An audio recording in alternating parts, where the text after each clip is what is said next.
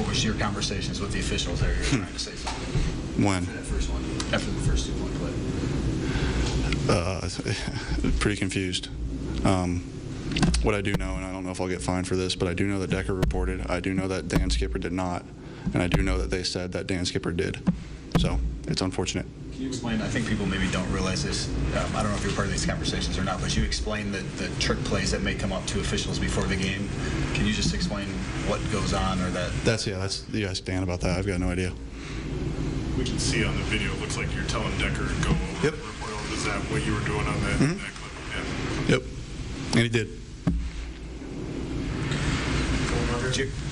You know, asked Alex, does this game feel like it was taken from you in some ways? I mean, I know you said you have to make the plays, but I don't. You know, we had plenty of plays to make and plenty of opportunities to win that game, and I thought our defense played their tails off, and we did better towards the end on offense, but just not quite enough, obviously. And again, still had chances to do it there on the next 2 conversions. You know, we had 2 more shots at it.